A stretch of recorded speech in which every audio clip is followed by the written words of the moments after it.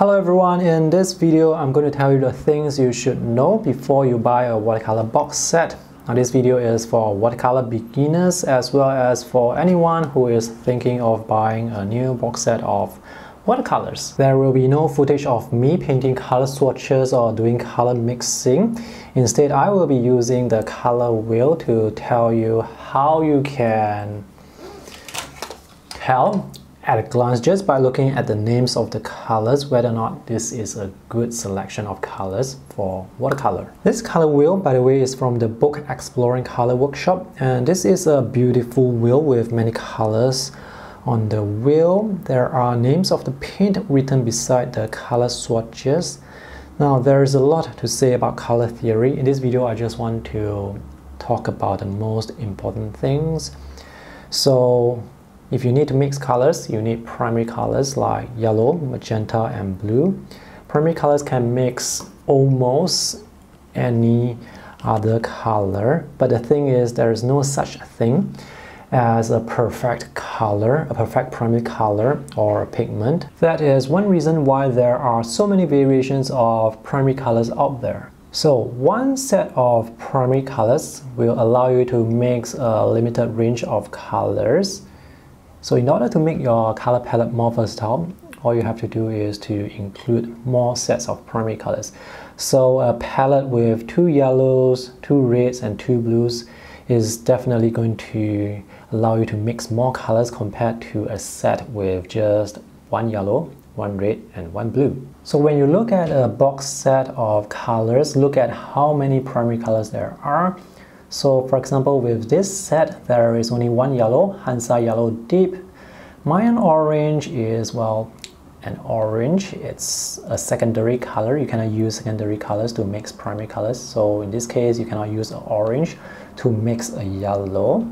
There are 2 reds and 2 blues. So this set is limited in the sense that it only has 1 yellow. But that's not to say that this is a lousy set. I mean, Alvaro Castanet definitely knows what he is doing when he selected all these colors in the set. The thing is, with a limited color palette, it is easier to achieve color harmony. So as long as you have primary colors, even if it's just like 1 yellow, you will still be able to achieve color harmony as long as you know what you're doing with those colors. So what's considered a good color selection? Well, you can select 1 cool yellow and 1 warm yellow, 1 warm red and 1 cool red, 1 warm blue and 1 cool blue. So that's a total of 6 primary colors, and that should actually give you or provide you a rather versatile palette for color mixing. If you want to make that color palette even more versatile, then include 1 cool yellow, mid yellow, and warm yellow, and 1 cool red, mid red, and warm red, and same applies to the blue.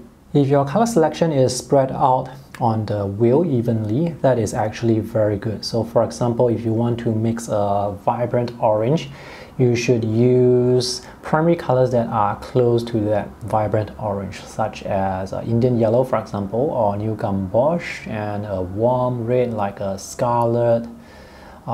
Here are 2 warm reds, cadmium scarlet and cadmium red. Now these 2 are actually opaque colors because cadmium colors are opaque colors. So I will definitely avoid any set that has cadmium colors because cadmium colors are very difficult to mix with transparent colors. When we use watercolors, we desire transparency. Looking at a color wheel again, let's say if we want to mix a vibrant purple, in this case we should use colors that are closest to the purple or violet. So here you can use permanent alizarin crimson and permanent magenta with maybe French ultramarine, which is a really popular color. And if you want to mix a vibrant green, again use colors that are closest to that green. In this case, a cool yellow, such as Hansa Yellow Light or lemon yellow with maybe phthalo blue green shade. And now let's analyze the color selection from a few watercolor sets. This first set is from Art Graph. The first thing I will want to do is to find what are the pigments used to create the paint, and I will look at the box here, there is no pigment information, so I will have to go online to find the pigment information. And the names of the colors are also not really helpful. It's red, yellow, and blue. So why you need pigment information is because with the pigment, you will be able to tell whether or not the color is light fast. Light fast basically means whether the color will fade when you expose the colors to light long enough. You will want to have light fast colors in your palette because you don't want your colors to fade. And also with the pigment, you will know the name of the color and where that color is on the color wheel. And using the color wheel, you can predict actually how these colors will mix. So at a glance, from what I can see, this looks like a cobalt blue, and this is definitely a warm red. So if we want to mix a vibrant purple, now using what we have learned from the color wheel, to mix a vibrant purple, you will need a cool red and a warm blue.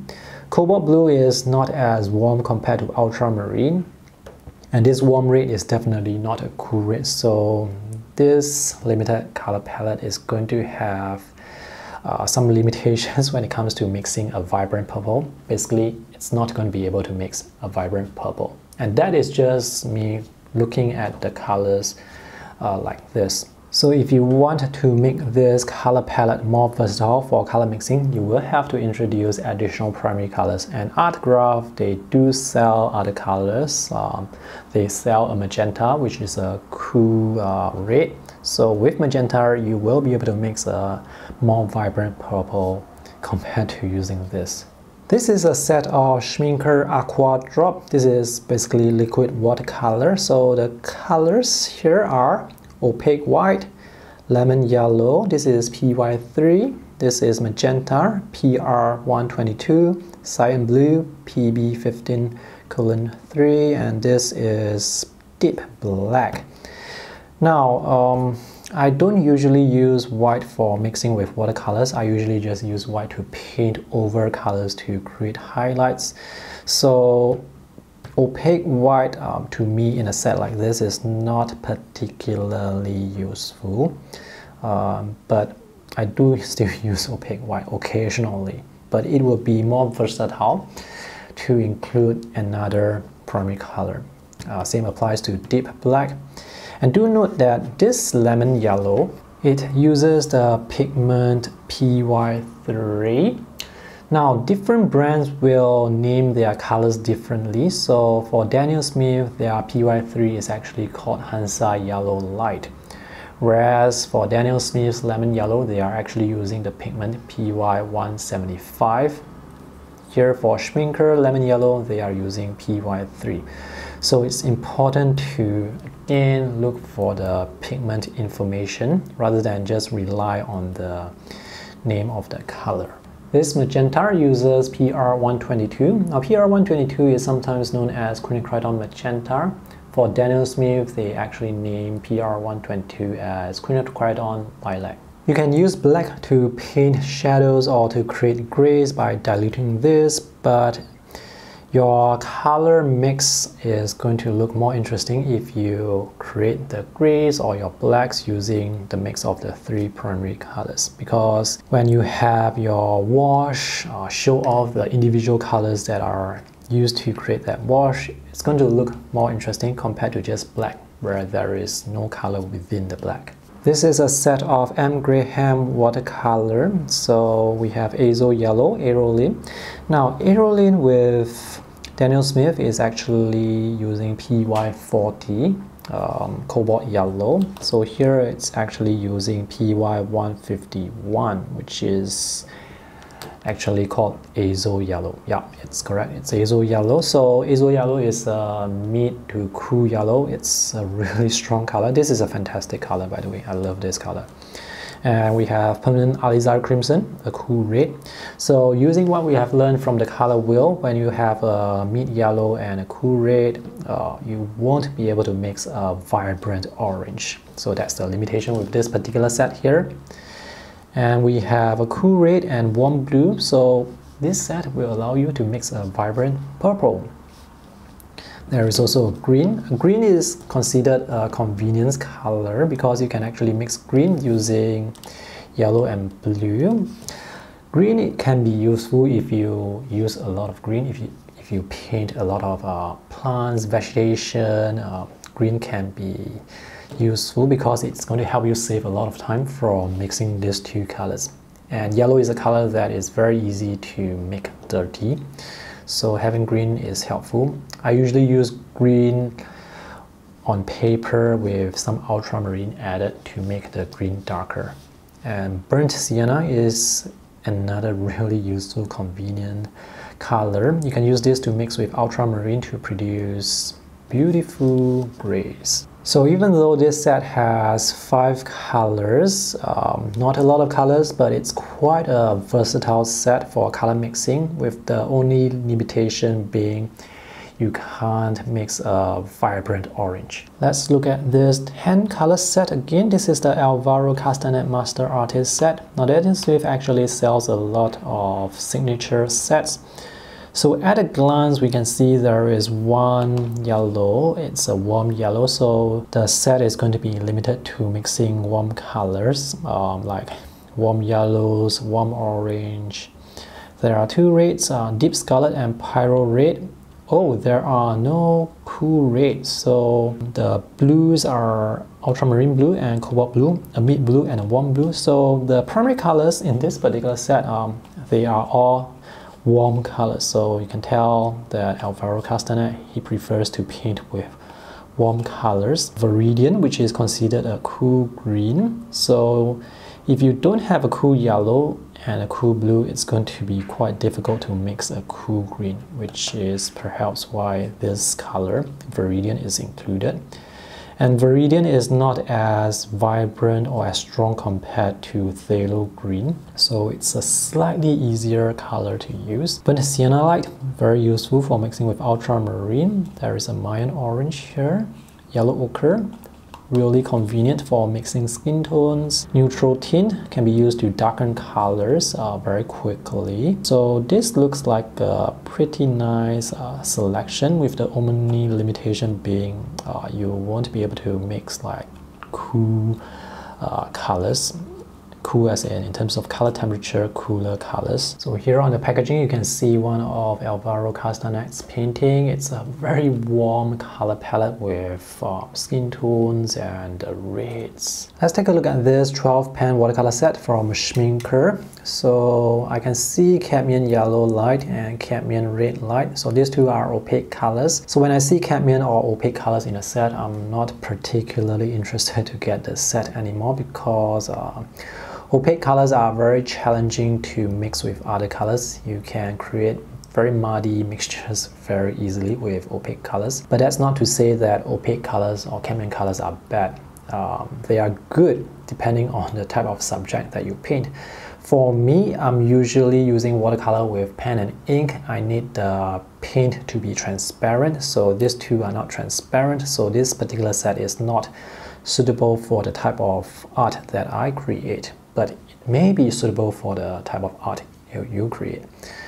Let's see what else we have. A cool yellow, this is lemon yellow, a cool red, and it doesn't have a warm red. Cadmium red light should be a orange or warm red, but you won't be able to mix a vibrant orange just by using these two, lemon yellow and permanent carmine. It has ultramarine and Prussian blue, so 2 blues, 2 greens, 2 earth tones, 1 yellow ochre, and English Venetian red, which is supposed to be an opaque color as well. Now, opaque colors are best used on their own or with very minimal mixing. You can just apply them straight onto the paper. I usually use opaque colors to paint over certain areas. So maybe for opaque red, I can use it to paint the car lights or traffic lights. There is a sepia brown. Now there is no burnt sienna, so sepia brown will be the earth tone, earth color alternative that you can use to mix with ultramarine to produce grays. And there is one ivory black. The color selection here is actually not too bad, as in We have a cool yellow, but there is no cool blue, so you won't be able to mix a cool green like a phthalo green, but they have phthalo green included. There is a cool red and a warm blue, so you can mix vibrant purples. For a vibrant orange, they don't have a warm red and warm yellow, but they do have this cadmium red light. So yeah, it's a good selection of colors, just that I don't like the opaque colors, and there are 3 in this set.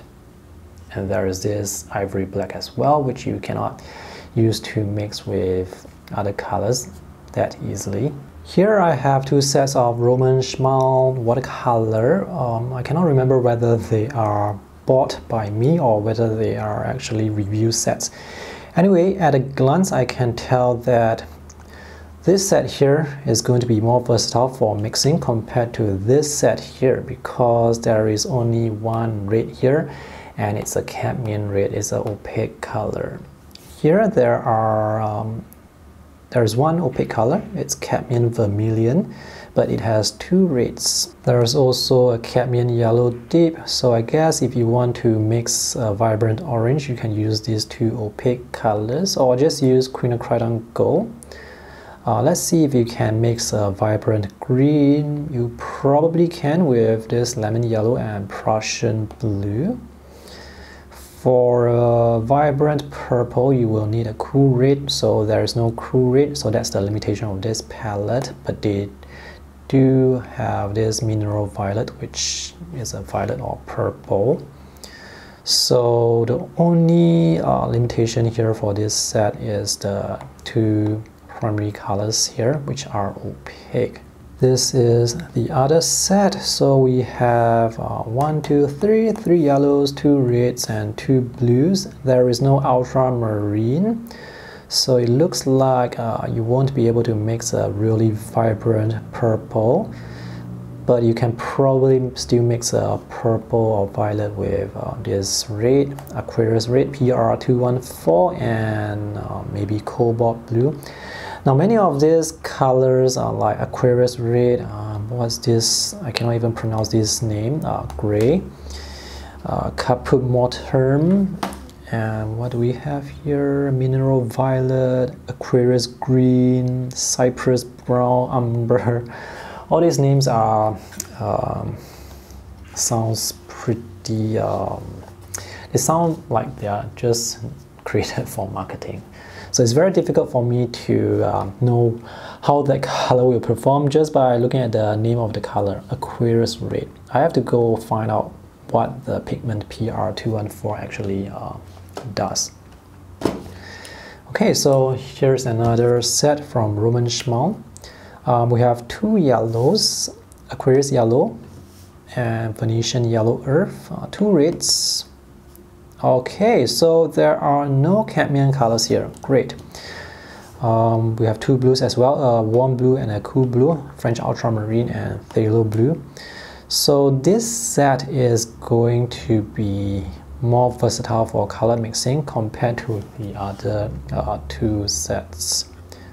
This is quite nice. This is a nice set.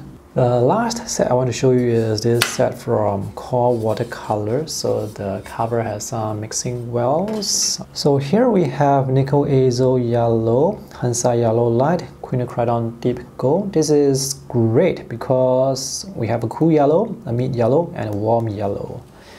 And we have pyro red light, permanent alizari crimson, quinacridone magenta, again fantastic, a warm red, mid red, a cool red.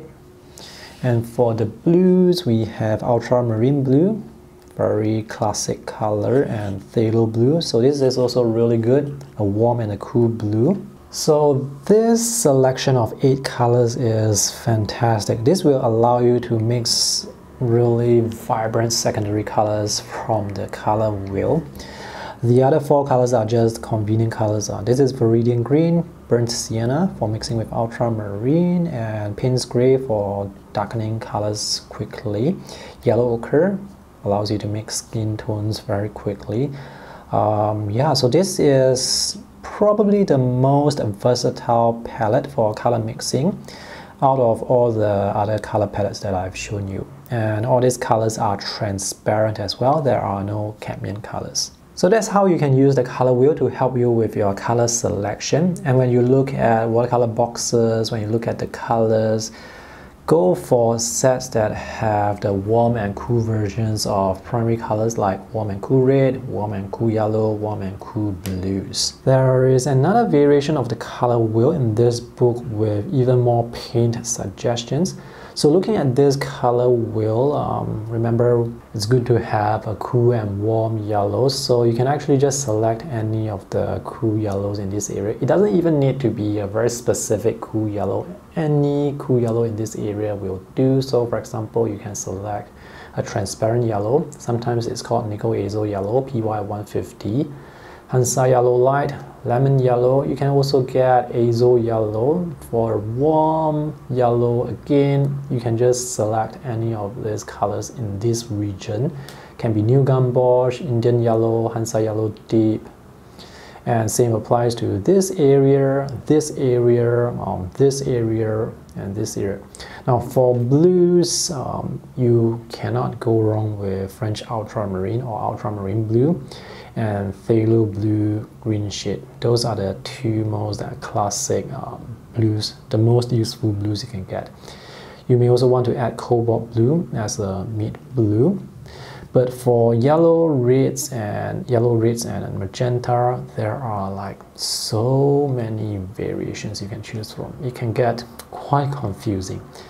Anyway, there is a variation of this color wheel available on Handprint's website with even more paint suggestions. So I will link to you to where you can find that Handprint color wheel in the video description below. This, by the way, is a wonderful book on understanding and using colors. Alright, if you guys have any questions, let me know in the comment section below, and if you have not subscribed to my YouTube channel, consider doing so for more art videos. Thanks for watching, see you again.